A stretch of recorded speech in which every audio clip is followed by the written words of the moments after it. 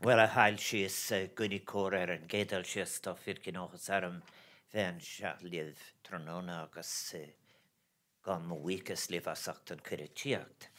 That's in that ancient language that I think we were talking about earlier. May I say, Excellencies and dear friends, I feel almost inclined to say all protocols observed, given the significant number of dignitaries that are gathered here. A very dear friend of mine indeed, somebody whom I've known for over 40 years is Kevin Cahill. I'll just say Kevin, from the very beginning of my many adventures in Central and Latin America, is somebody that I'm so pleased, and I thank him for being with me, for being with us this morning.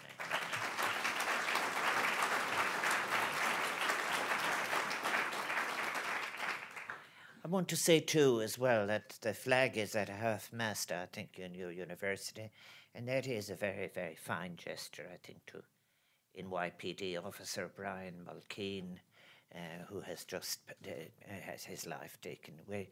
I think that's important. I should say also that this is not my first Jesuit university. I've been at other Jesuit universities, but one in particular that has always been very close to my own heart is at UCA. I visited in the 1980s with my late friend Sally O'Neill Sanchez. We visited Salvador, and I think I was driven around, if you like, on the first fact-gathering mission in Derechos Humanos by Padre Ela Curia. And I knew the Jesuits who were murdered in El Salvador, their housekeeper, her daughter. And when I visited again as president, I visited there, the point at where, in fact, they were shot. Also then, in discussing that, I discussed with, if you like, Oscar Romero, and how, if you like, the murder of his fellow priest in a neighboring parish, Padre Rotillo, had led to his change in conscience. And I had the great pleasure in my last visit of meeting distinguished John Sobrino. So these are all connections I have had with the Jesuits and their universities. But I think my first encounter with them was actually a very angry encounter with the then ambassador from a very large country in North America, in San Salvador City, who pulled out a map and said to me and Ambassador Negroponte, and he said to Sally O'Neill and I, he said, this, he said, is the problem, he said. It starts, he said, with literacy, and after that comes cooperatives, and then you'll get communism, and everywhere there are the Jesuits.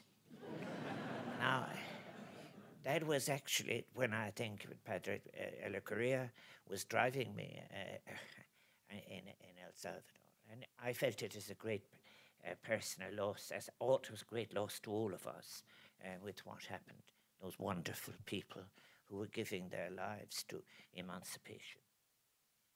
To make a beginning to this lecture, what I've entitled Humanitarianism and the Public Intellectual in Time of Crisis. I very much always enjoy returning to an academic environment, and this is perhaps understandable, having been a university teacher for so much of my life. It was a world that I found profoundly rewarding and enriching.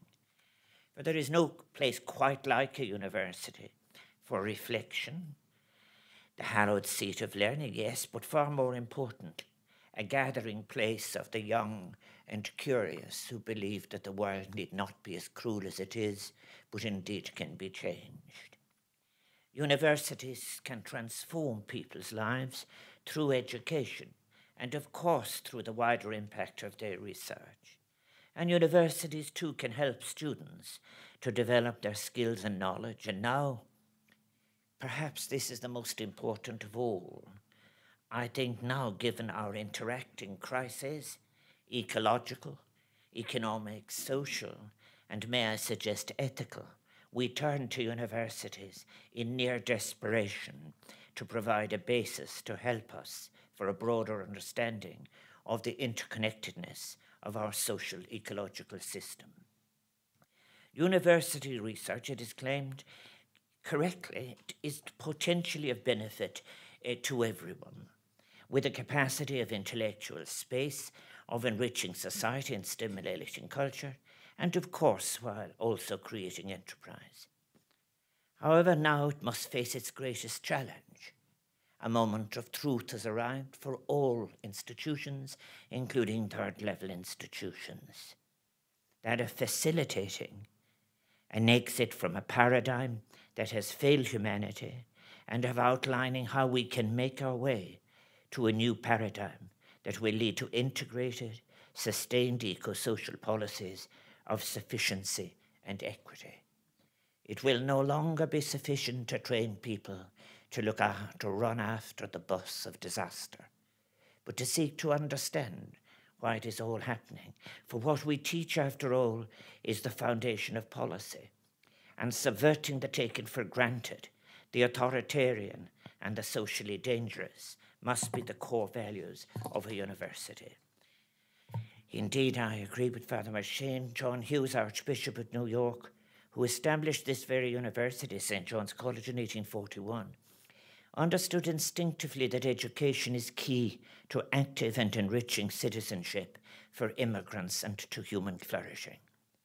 The story of John Hughes' family is a quintessential Irish-American story, a family who departed Ireland's shores 2 centuries ago, families some of whom were forced to leave as a result of hunger or persecution, while others earlier in the 19th century had sought to escape poverty and to build better lives for themselves and their families.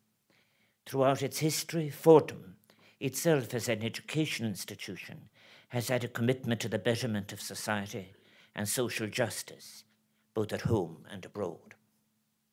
In relation to those 2 waves of migration, it is very important as well that first migration from which, if you like, John Hughes came, they were from South Ulster, North Munster. In many cases, they paid their fare to come after the Revolution of 1798 and the Act of Union of 1800. There was a rumour that the country was finished. Many people who had the means of anything just simply moved, and they came early. They established themselves early, and so they would be completely different to the tsunami of the desperate who would come in the 1850s. In America and elsewhere across the globe, the Irish found refuge and opportunity. They did not escape either the marginalization or the exploited fear of the other that is the experience now of too many migrants today. They overcame this and went on to contribute to the economic, social, political, and cultural development of their adoptive homes, as today's migrants are doing all over the world. Here in the United States, we saw a new Irish-American culture emerge as a result of the mingling of these different strands, as it were, of 2 rich cultures interacting, creating something that is not reducible to either, but which in its transcendence combines the best of both heritages.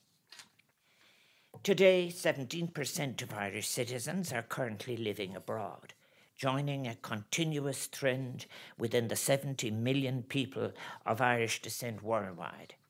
The Irish were not easily either to forget, and it is something, indeed, Father Shane mentions, what we must never forget. We too, in fact, were editorialized in the 1840s, suggesting, for example, that the Irish famine was an act of God, that the Irish, in fact, were being punished, as well as that others sometimes as well, that they were backward, a hopeless case. And indeed, a brilliant philosopher some 100 years earlier had said they had never even been occupied by the Romans, so how could they have the civilities that other people had? But I think, therefore, they didn't convert. These editorials of the 1840s, a mere 12 years later, in 1860, you will find, I think, in the Times of London, a different editorial appears. And it says, if it goes on like this, as it is likely to go on, the United States will become very Irish. So in Ireland there will still be, but on a colossal scale and in a new world. We shall have only pushed the Celt westwards. Then no longer cooped between the Liffey and the Shannon, he will spread from New York to San Francisco and keep up the ancient feud at an unforeseen advantage. We must gird our loins to encounter the nemesis of 7 centuries' misgovernment. To the end of time, 100 million spread over the largest habitable area in the world and confronting us everywhere by sea and land, will remember that their forefathers paid tithe to the Protestant clergy, rent to the absentee landlords, and a forced obedience to the laws which these had made. And thus it was to be in a way, but there is of course a great challenge in that, one with which I have been engaged as president for the first period of my presidency. That is, how do you make an ethical commemoration, how do you use memory ethically, which is for a whole other day, and anyway it's all on my website, so there it is. But I think that this question of, in fact, actually putting the narrative of the other into one's consciousness in such a way that one is able to reread, and who knows, as I said in one of my poems, who knows, come to a point where forgiveness might be possible. Our nation's history contains many tragic reminders of the desperate plight of those forced to flee their country. As I've been speaking of it, the most acute, which of course is that great famine of the 1840s. 1 million people died from starvation, a further 2.5 million emigrated, the majority to North America, resulting in the halving of the population on the island of Ireland between 1841 and the early 1900s.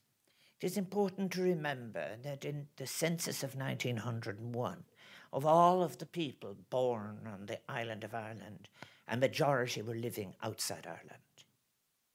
And I think that gives you, I think, an idea. So the collective memory of the famine and of people forced to flee their homes is something which I think must always resonate profoundly in our society. As a country, we have known what it is to be hungry and to be forced to flee our homes. And it isn't only that, because new research is showing, particularly the excellent work at University College Cork on the famine, the Great Book of the Famine, but now so the new research is many people died on their way to the port, and to actually pay the fare of £3.10 to come to North America, to come to Canada, or £5 to go to an American port, required that you had something to sell, a cow perhaps, or perhaps the last implements or whatever. But many died, and it is the reason why there is a gap in the figures. Again, in relation to others where we have details of where people died, but not where they were baptized, it is because they died on the way, and so forth. I think that this memory of our past has shaped and continues to shape our values and sensibilities today, instilling in us a moral calling to help others in need. I interject here to say this is not easy, because there is often a contradiction between the ethical implementation of that identification with human need and another kind of individualistic impulse to want to be among the smartest very often and to be, if you like, the most successful in a highly individualized version of economy and society, a point to which I'll come.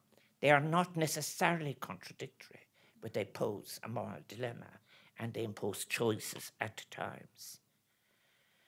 I think today millions of people around the world, of course, face the same fear, suffering and desperation as before, in increasing numbers and in worse circumstances.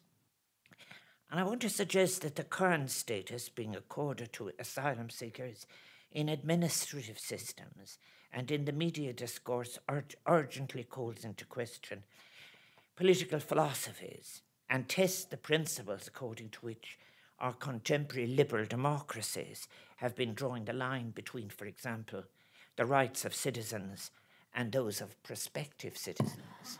After all, I'm in a university with a distinguished law school. This is an argument I remember, which we have had in Ireland, of course.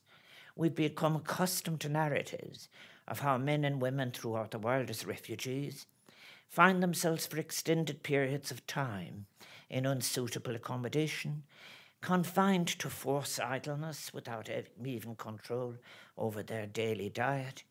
So that, as Eugene Quinn, director of the Jesuit Refugee Service in Ireland, remarked, children grow up, quote, without the memory of their parents cooking a family meal.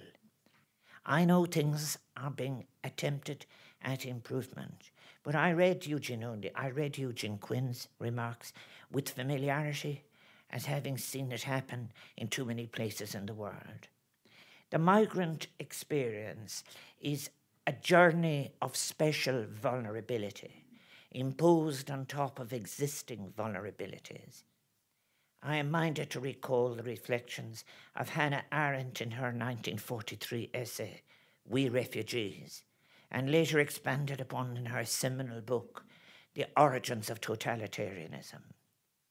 I think those reflections of Hannah Arendt have lost none of their accuracy or potency. I think if I had a word that I wanted to see as a major and minor success out of the different papers I've been giving recently, it is of suggesting, I think, the difference that there is when people use words like internationalism, interdependency. The dominant time people will say to you as people meet presidents, and including myself, that we're talking about trade. But really, wouldn't it be such a different place if people opened the conversation with speaking about the internet, the whole question of interdependent vulnerabilities, where you opened the conversation on vulnerability, on as indeed that fine work of Ian Goff and others, which in his book, Heat, Greed and Human Need, if it opened on human need and then it went on to structures. But the notion about it is in fact that it nearly always begins with trade. And I'll come later to suggest, I have no hesitation in saying it, this has devalued everything really in relation to intellectual life, and it has devalued diplomacy very seriously.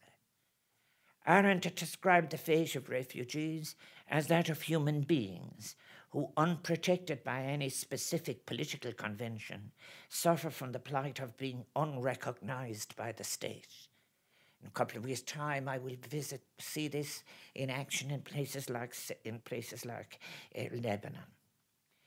She identifies that deadlock that arises from the entanglement between the rights of humans and those of the citizen in the nation state. The so-called inalienable rights of man, which is there in the rhetoric, cease to be protected as soon as they are decoupled from the rights of the citizens of a state, leading to this tragic paradox that the refugee, as the one empirically the most vulnerable, who should have embodied the rights of humans par excellence, represents instead the object that constitutes the radical crisis of this concept. The group who came to be with, I think, in relation to this, people think, you see, that I would ever be thrown by getting the step pages. Oh, not at all. When you're at it for years, you know. I want to say about Arendt has intrigued me because I have used her work quite such a lot in recent years in relation to memory and forgiveness. But she herself, a refugee from Germany who went through an internment camp to France before seeking asylum in the United States, Arendt had a profound understanding of how the loss of citizenship was akin to the loss of human status. For not only do refugees lose their homes, that is, the entire social structure into which they were born and in which they established for themselves a distinct place in the world, they also lose the political framework in which they had the right to have rights.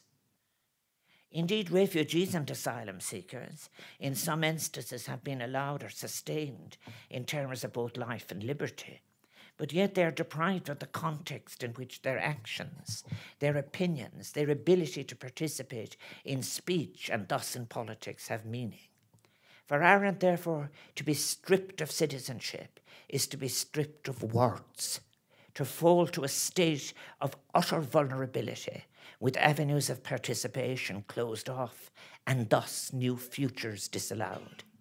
It is for this reason that I believe it is my responsibility as President of Ireland to encourage us Irish at home and abroad to be exemplary in reaching out to those who find themselves seeking shelter and succour on our shores.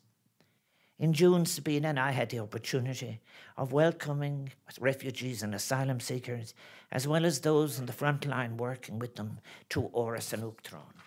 The group who came to be with us that day included families who had arrived in Ireland at different times over the past 40 years, from Iran, Sudan, Syria, and Vietnam. Each of them had made enormous sacrifices, leaving family behind, taking risks to leave their homeland in order to create new and better lives that have undoubtedly resulted in making valuable contributions to our modern and inclusive society. They have brought to us a rich story and experience to add to ours, and that should never be forgotten. I pose to ask you how often, as you read and hear about it, why is it that all this migratory activity on a migratory planet is always described as the problem of migration? The problem.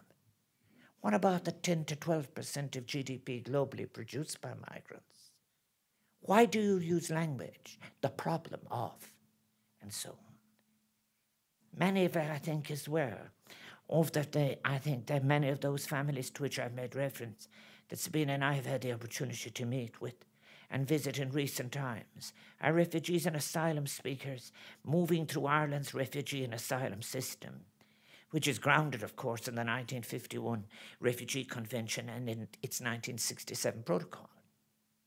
It is worth recalling the background to this international legal framework.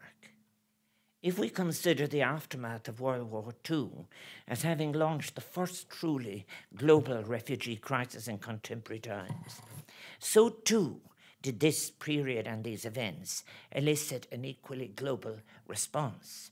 Recognizing the urgent need to help millions of Europeans who had fled or lost their homes, the Office of the United Nations High Commissioner for Refugees, UNHCR, was established in 1950 with a 3-year mandate. I think this is very much well borne in mind what stood behind that decision. Today, their organisation continues to work hard to protect and assist refugees around the world. Underpinning its work is the 1951 Refugee Convention, which defines the term refugee and outlines the rights of the displaced, as well as the legal obligations of states to protect them. And Ireland is one of the 145 states to have ratified the convention, and several regional responses have since yielded further declarations regarding asylum. Now, 70 years after the mass displacement of what was the Second World War, forced displacement and migration are again at record levels. In June of this year, the United Nations Refugee Agency produced the shocking statistic that the number of people fleeing war, persecution, and conflict had exceeded 70 million globally last year, as you have heard, the highest number in the UNHCR's history, 2.3 million more than the previous year, highlighting the growing scale of the challenge. The vast majority are displaced within their own countries, however. Almost 26 million people crossed international borders in search of international protection in 2018. But isn't it important to just question the scholarship that refuses to look at the structure of the sources of those migratory movements? We can have the academic thing to a point about what is voluntary, involuntary, and so on. I spent a great deal of my life at that. Furthermore, looking at the current geopolitical landscape, it is hard to imagine a situation in which the number of people in need of international protection will decline in the short term. Conflict and instability is now the single biggest driver of refugee flows, and conflict zones are producing the largest proportion of deep endemic global poverty. The war in Syria alone has resulted in over 6.7 million refugees in the region, while another 6.2 million people are displaced within Syria. Bangladesh continues to host almost 1 million Rohingya refugees from Myanmar. Over 300,000 people have fled insecurity and violence in Central America. 4 million people have fled Venezuela since 2014. And in the majority of cases, I say it slowly, in the majority of cases, neighbouring countries have opened their borders to those fleeing, demonstrating compassion and empathy to the new arrivals. What is our obligation then to those who do that? It is a very serious one. There are, however, new challenges that are forcing people from their homes. Part of the growing challenge is linked to a changing climate. Dangerous shifts in climate are placing stress on communities where ecosystems can no longer support populations, leading to a lack of resources and contributing to conflict and violence. The anthropology of Africa will show you people moving in many cases, creating huge new conflicts in relation to pasture and in relation to access to water. And unless we collectively take action to prevent catastrophic climate change, as well as assist communities to prepare for and adapt to changing climates, these population flows driven by climate shifts are only going to increase. They are increasing. A lack of development, failures of governance, and increasing inequality within and between countries are also fueling instability and conflict. This is a deepening, if you like, of what I call the intersecting crisis of ecology, economy, and society. And these points have been made so well inter alia by Pope Francis himself in Laudato Si. Worryingly today, the welcome and support shown to European refugees following the Second World War that was manifested in the 1951 Convention and its protocol is somewhat contradicted. To put it most politely, is under immense strain. The international system of protection for refugees is coming under pressure on a number of fronts. As I mentioned, the numbers are shocking and challenging in terms of the human suffering involved, but they are not unmanageable. Indeed, 80% of refugees are hosted in countries neighbouring their countries of origin, often without much fanfare or acknowledgement. Refugees, when asked, actually always up near the top choices, they would love to return home. And therefore you have a whole series of strategy choices then in relation to make as to what is transitional and what is transitional for return and transitional for adaptation and transitional for movement. However, what I believe is more worrying is the increasing lack of international solidarity, both with refugees themselves and those with communities and countries that host them. This is most apparent by how, in response to the relatively small number of refugees reaching our borders, has brought forth a type of narrative about the other that we, in the humanitarian tradition, had hoped was assigned to the chronicles of the past. Countries whose citizens have often benefited from international asylum and migratory flows are reneging on their commitments with the aim of discouraging or inhibiting refugees from seeking the international protection to which they are entitled under the 1951 Convention and Protocol. Pope Francis' injunction that to all of this we must not remain mute in what he called a culture of indifference is one that I so strongly support. In his briefing to the United Nations Security Council last April, the United Nations High Commissioner for Refugees, Filippo Grandi, spoke of the growing hostility towards people on the move. Reflecting on his over 35-year career, he remarked, "I have never seen such toxicity, such poison in the language of politics, in the media, in social media, and even in everyday discussions and conversations around this issue. This toxicity often focuses sadly, tragically, on refugees, migrants, and foreigners. That should be of concern to us all." And that is the great problem that we have sunk to this level, or that we have tolerated the sinking of those in authority to use language like this. I fully agree with Filippo Grandi's comments. Regrettably, we are losing, be it through a consciousness rendered mute, broken, made weary, alienated, anomic, and at times perhaps obsessed with the very struggle for survival in a world that uses one's life but does not respect it, that what is lost is one of the most fundamental tenets of our humanity, giving help to those in need. It may be the case that refugees turn to their fellow global citizens for protection and shelter, with the hope of a better future and increased opportunities for themselves and their families.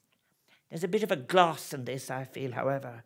The truth is that many are seeking to escape from circumstances where hope has been lost. It isn't an easy decision to leave that with which you have been intimate, the place that you called home. And many, like our ancestors in their day, have undertaken arduous journeys and on arrival have to grapple with a foreign language, a different climate, a new set of social and cultural customs. They desire nothing more than to contribute fully in their adopted homes. Yet for many, after reaching safety, they are subjected to prejudice and, above all, stereotyping, born of ignorance and fear, with the new capacities for communication abused by carrying that ignorance and fear. When such prejudice is driven by political populism and lazy opportunism, it is all the more despicable and deplorable. However, rising inequality is undoubtedly a factor in this increased hostility. Europe, for example, for many decades, a leader in championing the rights of refugees, and since 2008, it has processed over 6 million asylum applications, now confronted by the rise of populist political ideologies, of what is not a nationalism, but a neo-nationalism, for it does not speak of any emancipatory tendency towards freedom.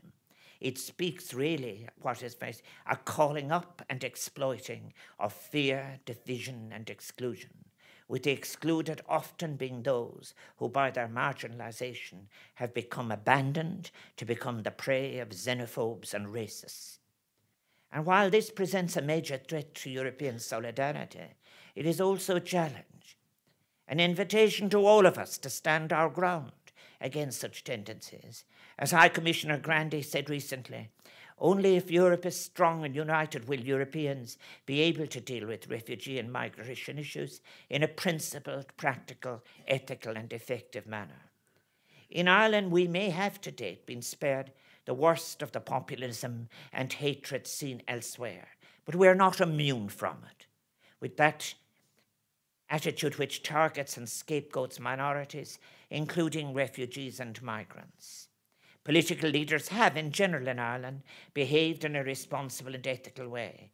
Nonetheless, I believe we must remain constantly vigilant to the threat of these menaces and the ease with which such toxicity can lodge itself through social media, for example. As President of Ireland, I have offered an apology on behalf of the people of Ireland when there have been incidents of callous and unacceptable behaviour directed at refugees. I believe that we cannot and must not remain silent in the face of such attacks on refugees and migrants, and thus Ireland will continue to stand with refugees both at home and abroad. We are all on our shared vulnerable planet, challenged to give authentic meaning to what we mean by those concepts in all the religions of the world, hospitality and solidarity. In 1998, Ireland was one of the first countries in Europe to establish a resettlement program. Between 2000 and 2016, almost 2,000 refugees from 30 nationalities have settled in Ireland. More recently, in response to the war in Syria, Ireland has agreed to welcome 4,000 refugees under its resettlement and relocation program. Ireland has developed a community sponsorship program upon which so much new work has to be done, a model which allows communities to come together and offer to host refugees arriving to be resettled in Ireland. And this is a model, as I said, that needs more further work, that has to be resourced and developed to be the receiving, hospitable, migrant and community adapting institution it is called upon to be. We need to continually review and improve on our process and our policies.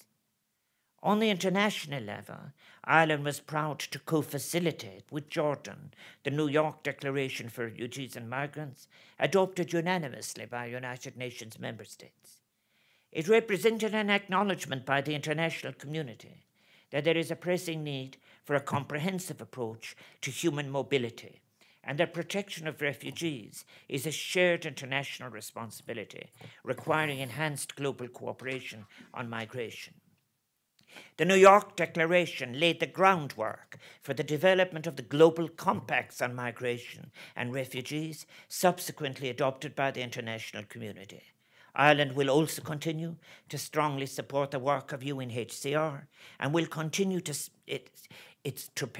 offer 16.5 million to the organisation in 2019. The United Nations has the potential to play a transformative role in tackling these issues. The 2030 Agenda for Sustainable Development recognises for the first time the contribution of migrants to sustainable development. Some 11 of the 17 Sustainable Development Goals contain targets and indicators that are relevant to migration or mobility. The agenda's core principle is to leave no one behind, including migrants. And let me now say, as a sociologist and someone who writes occasionally about economics, that this phrase, to leave no one behind, needs very serious revision. I simply put it directly. Does this mean inviting those who are not yet participants in the paradigm that is failing to become part of it? Or is it an invitation to them to become part of the new paradigm? Leaving no one behind in a society that has made the planet to the edge of a precipice with overconsumption and irresponsibility. It is a phrase I offer, that I see, and I use it because it is in the discourse, but to make it critical, leaving no one behind. I spoke at New York University about how you can, in fact, abuse metrics in relation to global poverty by saying that because you use them, we're winning the war against global poverty. We are not, but we are abusing metrics to suggest that we are. I now come, if you like. This is a good transition to maybe the toughest point of what I have to say. Public intellectuals and academics have a crucial role to play, I believe, in giving support and weight as we wrestle with humanitarian crisis. They can play a critical role in altering the discourse on humanitarian crisis, a discourse that has far too frequently become soured by a hateful oppositional rhetoric. Public intellectuals are uniquely placed to reveal the structural resources that contribute to humanitarian crisis, that, as they would say in the old literature of migration, create the push. I have already stated that it is hard to overstate the importance of universities as communities of learning, disputation, and personal and social development. However, the present day finds academics and other intellectuals in the public space highly challenged. Their very raison d'etre, I suggest, is contested. Some public intellectuals have been seduced by the reliance on corporate power. Other academics, I suggest, have drifted into a cozy consensus that accepts the failed paradigm of society and economy as the only model we have, or might have, of operating internationally. They continue working with curricula that fail to offer or seek to recover the possibility of alternative futures. Alternatives in the social sciences, for example, culture and philosophy. Universities are challenged in an urgent way by the questions that are now posed, questions that are, after all, existential, that are of the survival of the biosphere, of deepening inequality, of a resile to the language of hate, war, and fear, and the very use of science and technology, yet again, for warfare rather than in serving humanity. And one has to think about it as well. Those of us, it was a long, long time to look at what is taught in Economics 101 all over North America. How much of it is real political economy, or how much moral content is in it? How much of it is game theory in relation to learning riddles that will prepare you for speculation in a further life? These moral questions are beyond ones that might be considered any narrow adjustment in the needs of a narrow hegemonic utility. There is a real concern now that the emphasis on funding from beyond the state has had a distorting effect on the career structure of young scholars in particular, so many of whom now constitute what is really a precariat in institutions struggling under the yoke of a neo-utilitarianism that is bad for scholarship, bad for society, and that has not merely failed, but has contradicted the principles of the United Nations Charter. And yet so many are drifting through indifference to a human disaster unparalleled in its consequences.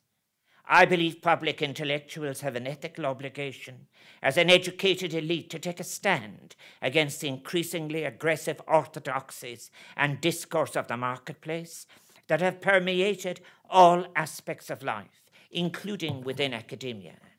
Is it not as important to experience the development of the self with others and one's connection with and theirs to a shared citizenship in history as it is to become a suggested useful, individualized consuming unit in a consuming culture? Universities, after all, function within a culture, and how they negotiate that relationship, these balances, defines their ethos and output, and it is how they should be judged. The role of academics, and particularly those involved in the public sphere, it could be argued, is to seize moments and to have the courage to provide reaction, to be subversive of received thought assumptions and fallacies. According to the late Edward Said, an intellectual's mission in life is to advance human freedom and knowledge. This mission often means standing outside of society and its institutions and actively disturbing the status quo. And isn't it interesting how the cultural sphere does this in so well, in a way sometimes that the academy does not? Yet it also involves placing a strong emphasis on intellectual rigor and, if you like, and ideas, while ensuring that governing authorities and in international intermediary organizations are well-resourced. As Immanuel Kant put it, thoughts without content are empty, intuitions without concepts are blind. As I say this, I realize again the precarity of those young and not so young scholars who, without security, tenure, or protection, are struggling to live within a system that, far from realizing their intellectual and moral potential, is a source of alienation, allowing a limited, distorted resonance with the joy and agony of life as it is lived. Academics all over the world should weep for the destruction of the concept of the university that has occurred in so many places, which has led to little less than the degradation of learning. Issues relating to the role of the public intellectual have an acute meaning in the context of the United Nations, where I have been last week, and particularly for multilateralism, which is so much under attack just now. The United Nations, which faces ongoing questions regarding its representation. Who should hold power within the UN? Its mandate, what should be the UN's responsibilities? And its effectiveness, how should the UN be organized and run? Multilateralism is at a crossroads. There are, I believe, at least 3 critical elements to the role of public intellectualism, both rational and intuitive: knowledge, ability, and moral courage. And that includes the willingness to awaken society for a noble cause or purpose. In the words of Albert Einstein, the world is a dangerous place, not because of those who do evil, but because of those who look on and do nothing. The fundamental purpose of the United Nations is surely All must agree to ensure that the world does not look on and do nothing in times of the threatening rhetoric of war, humanitarian crisis, human rights violations, and to ensure that peace so hard won is lasting and stable. And above all, that our words on climate change are turned into action. We are, however, I repeat, living in a time when the very purpose of the UN is being questioned. As an institution, it is being undermined overtly and covertly. The wider context in which the UN has to function is one of a trade-driven globalization that eschews any ethical responsibility, that has seriously narrowed the normative in diplomacy, that sustains a hegemonic single model of connection between economy and society, with development then in turn being used as a conduit for the disseminated singularity of such a connection. A notion that suggests that repeating the mistakes of the North will be sufficient for the future of the more populous South. Our need of a new, ethically informed paradigm is acute. Our survival, any meaningful response to our interacting crises requires it. I have been arguing for the exit from a failing paradigm, for a scholarship that facilitates a new paradigm of connection of ecology, economy, and society, and indeed ethics. It is not simply a matter of putting an ecological or social gloss on what we have. We have to strive for a new symmetry between ecology, economy, society, one that respects diversity in all its forms, while sharing a consciousness of what we must do together cooperatively. I remember those conversations in Central America 40 years ago, and Javier Gorostiaga and I speaking about a civilization of sufficiency, and of the distinction which you must all recognize in your own life. When does one make the transition from sufficiency to insatiability? It is insatiability that has been the motor power that has driven us to the point of the precipice. I believe that quality of life cannot be measured simply in terms of consumption of resources, accumulation and consumption. Instead, we must consider our relationship to, our resonance with the world, not as we would wish to use or indeed abuse it, but ask how we are taken into that world, how it takes us in, and with what joy or pain.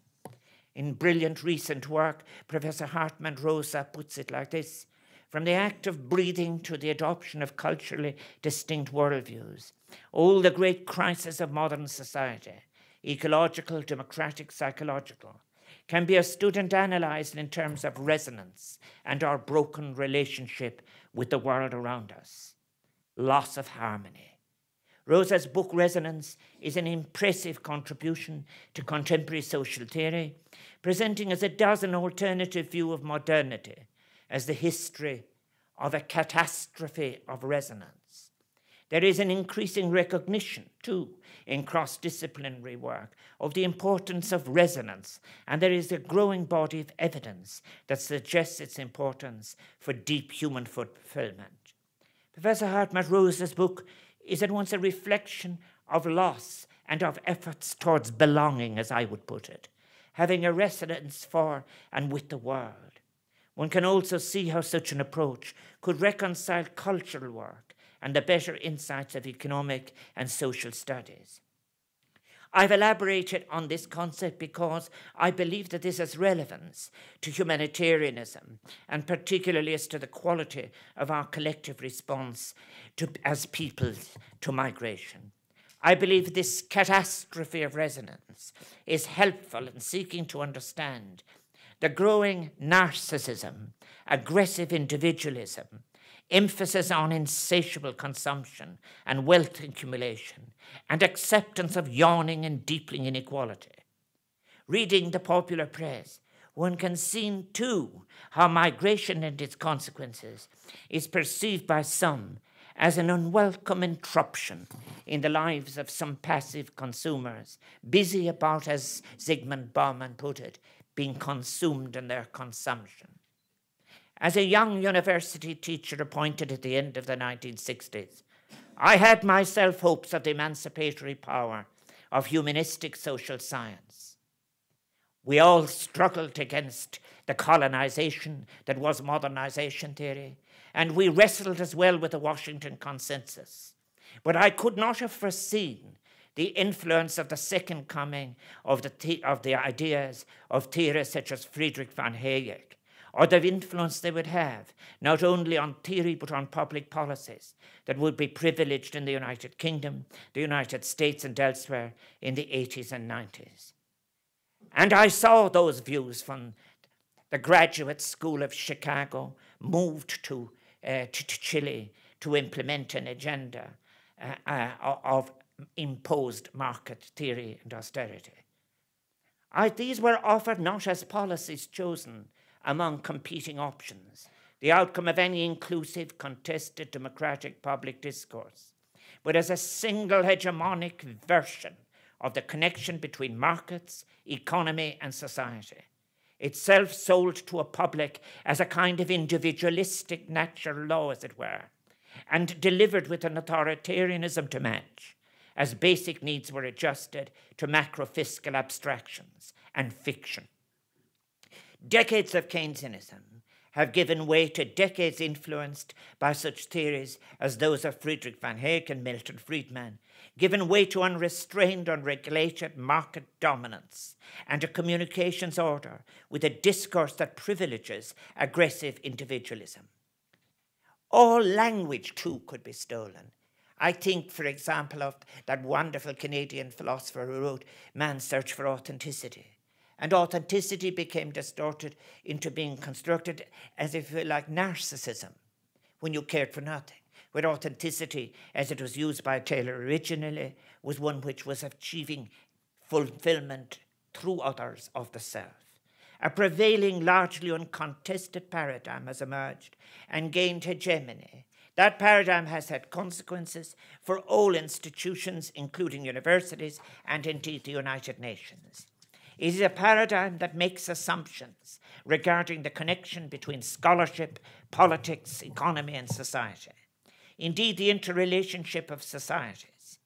In the sense of Foucault, I see it as a kind of colonization, imprisonment taken into oneself, mind and sensibility. It has gained strength and encouraged an individualism without social responsibility, within and beyond borders. It not only asserts a rationality for markets, but in policy terms has delivered laissez-faire markets without regulation. Its colonization of language I have referred to, distortion of concepts, even emancipatory ones, has assisted in the concept of freedom, for example, being redefined in a reductionist manner as market freedom. Consequently, the public world must now become, as it was before in human history, a space of contestation, a space that sets that which is democratic in tension with that which is unaccountable. And as we live through this period, seeking an exit from extreme individualism, a period where the concept of society itself has been questioned and redefined narrowly and pejoratively, when the public spaces in so many Western countries, the human body itself has been commodified. And it is when, as calculating, rational choice maximizers, rather than as citizens, that we have been invited to view our neighbors. We must come together, merging consciousness of ecology, human need, dignity, respect for sources of truth and solidarity, reason both from reasoned and revealed sources. We must combine cooperation for the recovery of the public world, informed by the music of the heart, as much as by the partial suggestions of ratio. That is what ancient systems from distant places are inviting us to do. Our existence, then, in the paradigm from which we must seek exit, is assumed to be, is defined as competing individual actors, at times neurotic in our insatiable anxieties for consumption. Bauman, whom I've mentioned already, in his book Consuming Life, speaks of consumers become the promoters of the commodities they consume. In essence, therefore, consumers become a commodified entity in their presentation of themselves. The value of humans is debased thus and reduced to their economic worth. I make this point because behind these transitions lies an intellectual collusion that unfortunately masks a rationalization, standing in support of under-regulated markets, of unaccountable, often speculative capital flows, are scholars who frequently invoke the legitimation provided by a university, which itself at times is put under pressure to demonstrate its utility as the seat of the single hegemonic model of political economy that prevails. All of this, as I come to conclusion, can change. Universities can lead a new paradigm of engagement with the world, contribute meaningfully to the discourse on the pressing challenges of the day, be it the crisis of democracy, the ecological crisis, or the humanitarian crisis. This paradigm to come to lodge as alternative in the different forms necessitates a dialogue that can move out from specialist and esoteric jargon to a broad, vibrant public space that thus retains for the university a capacity to be different, to be relevant once more, to be the source of critical ideas, language, and tropes which can resist the dictates of the marketplace that demand a narrow utility. And it requires a process of healing, with creative cultural expression being made possible in public places and having access to the creativity of the self in interaction with others. All of these issues are about how we look at each other and either avert our gaze or celebrate our vulnerabilities, joy and anxieties in interdependency. We need a new, vibrant economic social literacy, one that can carry merged consciousnesses from ecological, social, economic, and gender activists. Will universities be allowed to do this? Will they seek the space, the capacity, the community of scholarship necessary to challenge such paradigms of the connection between economy, ecology, society, ethics, democratic discourse, and authoritarian position as have failed? Or alternatively, will they, drawing on their rich university tradition at its best, recover moments of disputation and discourse, seek to offer alternatives that propose a democratic, liberating, and sustaining future? I believe that a university's response, which is critically open to originality in theory and research, committed to humanistic values in teaching, has a great opportunity to make a global contribution of substance to the great challenges and crises we face. That such a university can be and will be celebrated by future generations as the one that was the hub of original critical thought, a promoter of its application through new models of interconnection between science, technology, administration, and society. And this will facilitate a better connection between the sciences, humanities, and culture, representing a paradigm shift away from the strict divisions that have sometimes impeded academics to realize their best work, and which has perhaps fueled the decline in interest in the public intellectual. As subjects are recast, unities can be restored, and we should consider Edward Said's suggestion that it is in the interstices between subjects that the most exciting ideas emerge.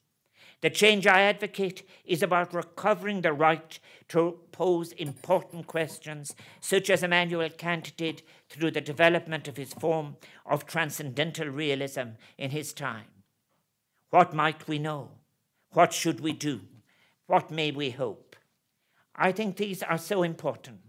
There is a moral basis to those who are protesting, to those who would like a communitarian new beginning. But I believe that while fully recognizing the insufficient criticism historically by the left of the abuses of statism in relation to personal freedom, to walk away from the state, which itself has already been deeply ravaged by neoliberalism, would be a tragic error on the part of those who seek an emancipatory transformation in our societies. Of course, to rely entirely on advocacy directed at the state and to neglect the possibilities and promise of alternatives within civil society would also be a disastrous choice. But neither is necessary.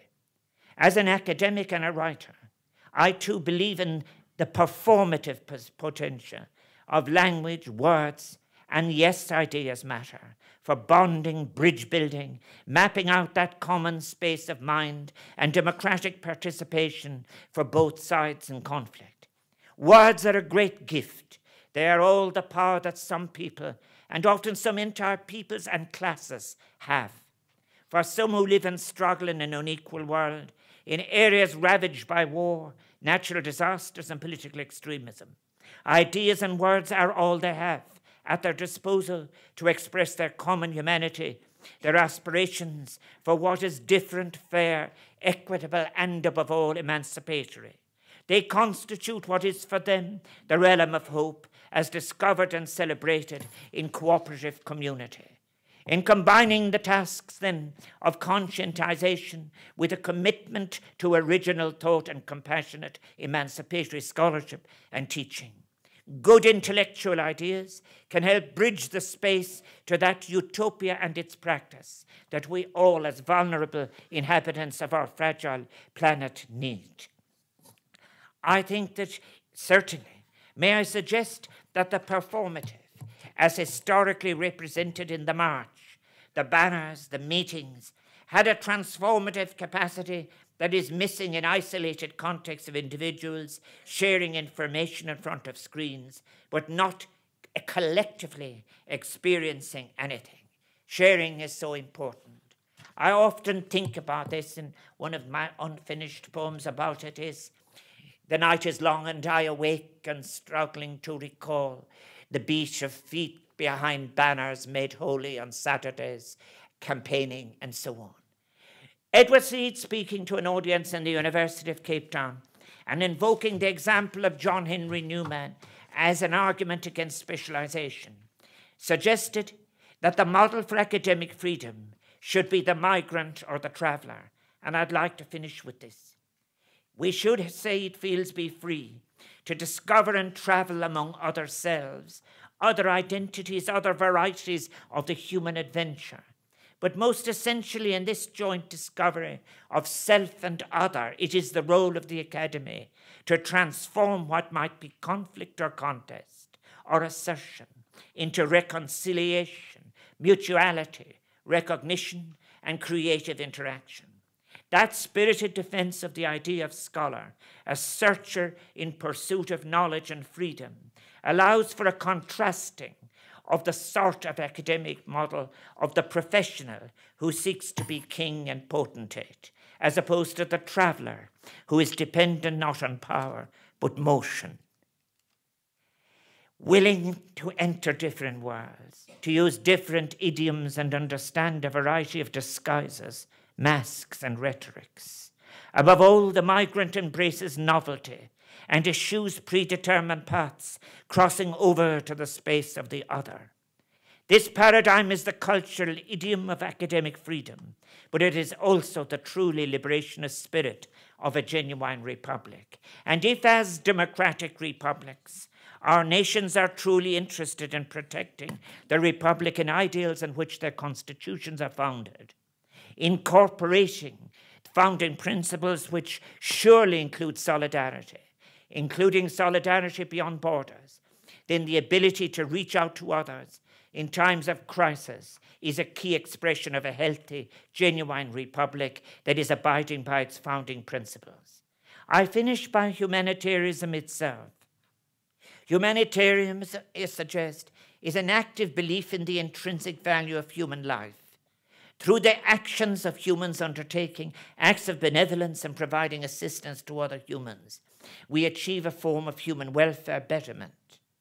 It is in its origins a philosophical belief, but humanitarianism today is often used to describe the thinking and doctrines behind the emergency response to crises such as war and famine and natural disasters.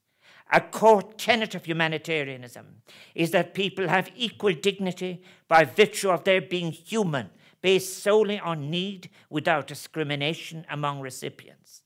How much better it would be if the essential elements of what constitutes humanitarianism form the basis of the discourse, that prevails on the streets of the world and within the highest political echelons, rather than those subjects of humanitarian crisis being abandoned or indeed targeted as the prey of xenophobes and racists. And words do matter. I suggest, again, public intellectuals have a crucial role to play in their contribution to the humanitarian discourse broadly, and in particular the language and commentary relating to migration. We have seen in recent times the souring of language used by elected officials of governments, often those with nativist and populist tendencies with regard to the humanitarian crisis, using stereotypes. That debased discourse, grounded as it is not only in irrational but contrived fear and ignorance, provides fertile ground for political extremism and an ideology of extreme individualism at best. And I think it has to be opposed with courage. I think that in the end, in many cases, we must realize there is just one other last point I want to make. The necessary requirements of intellectuals I spoke of earlier. But sometimes people suggest we are actually working on the problem. But I think, frankly, this alleged suggestion of the exclusive demands of time and effort, of clarity, will in fact, I think, be used as a mask. You have in the end to go out into the public world and take on the tasks and the challenge of communicating that which you have been, in fact, been the subject of your moral wrestling. I want to just thank you all very, very much. May I suggest that universities, if I have been critical, it is because I see that they have a key role as institutional citizens in fostering an enlightened and multifaceted debate about migration. And I congratulate you on providing a haven to international students in times of persecution and for scholars who have been forced to flee. And I do wish to say, I conclude with a message of hope. It would be easy to fall into the trap of pessimism and become disheartened when faced with the grand scale of what we face, especially in the current geopolitical trajectory. The concept of utopia is being recovered in intellectual work in so many places. Work such as that of Ruth Levitas. But let me only say, which is very, very important. Ernst Bloch suggested that utopianism not only involves a rejection of what is and what is useless and a hope for an alternative, but for a strategy for its implementation is central. And I think that that is what we must all do in our combined consciousnesses. Take the power and the transformative potential of that which is driving ecological issue, the response to ecological crisis, deepening inequality, economic crisis, loss of cohesion, and as well as that, the grave, grave need to remake the constitutions so that they are enabled to respond to the heart of the world, rather than being trapped in producing what are, if you like, hopeless riddles of what is failing. So I wish you all, and what you imagine for the future, may it be blessed in its inclusivity. Verbanach des mille buikas as the Eishteclam von Leacht Father Shah. I thank you for having your patience in listening to this rather long lecture of mine, and I so wish you success in everything you do. And I urge you to activism, no matter what you can do. There is nothing that cannot be understood. There is nothing that cannot be communicated. And there is nothing that cannot be replaced. And it is all there to be gained. And there is great joy in all of that in communal celebration. Barbanach, many thanks.